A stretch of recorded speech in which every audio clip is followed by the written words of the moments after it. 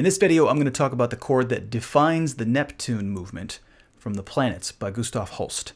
Welcome to Keith Horn's Chord of the Week. The Planets is one of the most popular and beloved pieces of orchestral music in the world, and if you haven't heard it live, I highly recommend it. The guy's really good.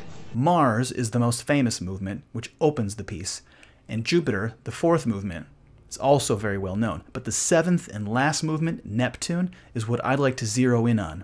It opens like this.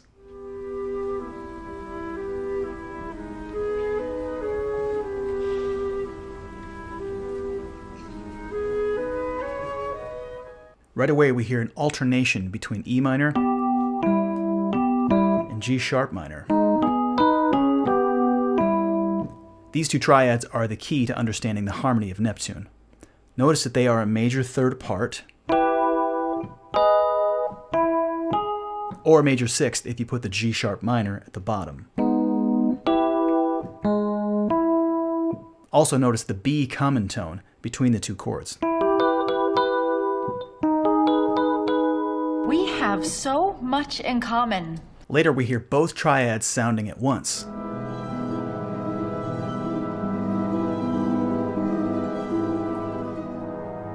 And check out this voicing. E minor over G sharp 5. Because of the B that's in the E minor, there's no need to add it to the G sharp, because there it is. Nice. Holst goes on to use the same voicing a fifth higher,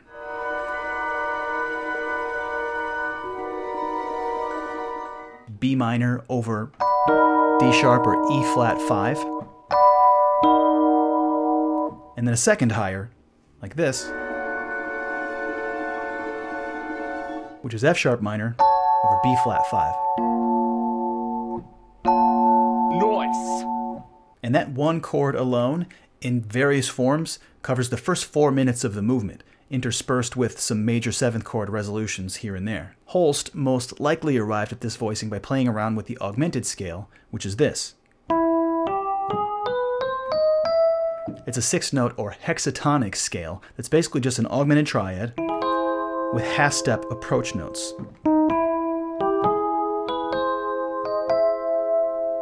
From the scale you can derive a bunch of triads including C minor, C major, E minor, E major, G sharp minor, G sharp major.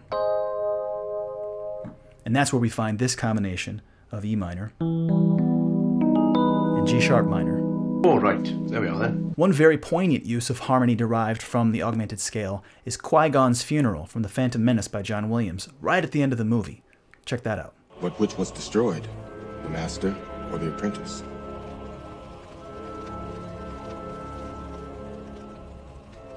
Here we have an open-voiced D-flat major and an A minor triad in the upper register.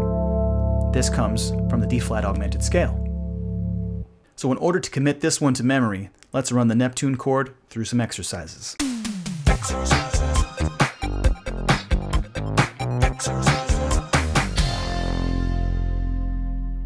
The first exercise is to take the bitonal chord, which is E minor and G sharp minor. I'm going to flip them so it's G sharp minor and then E minor. Notice the half-step difference between the fifth of the lowest triad and here, the root of the next one. So starting in C minor, we'll go in the authentic cycle, which is counterclockwise around the circle of fifths, and that sounds like this.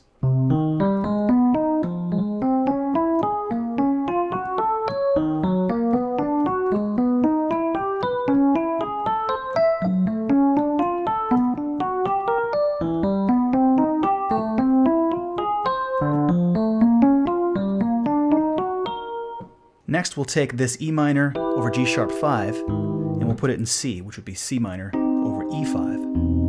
We're going to take it through the ascending augmented cycle with voice leading. Now, the ascending augmented cycle is this. C augmented, F augmented, B flat, and E flat augmented. Another way to get through all 12 keys without using the circle of fifths. That's very convenient.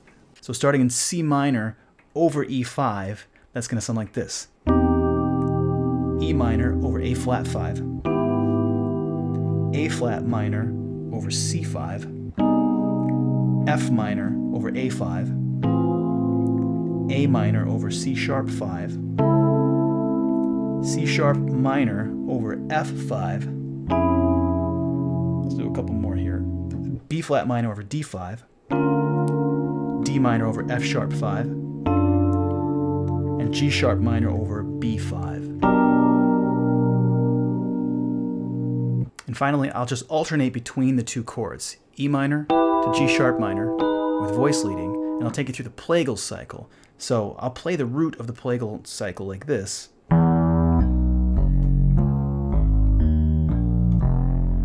And you'll see if we do E over E minor and then G sharp over E minor, it becomes an E major 7. So that'll be our cycle. So here we go. This is the fourth exercise.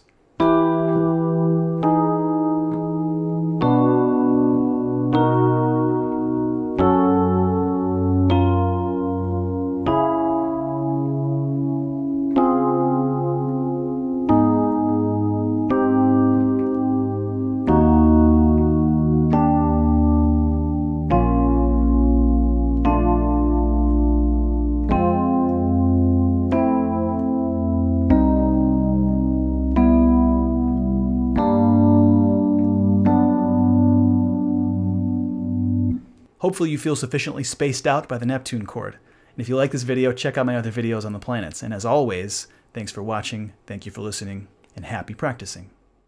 Yeah. Who this? This be, yo, who this? Yo, who this? Who this?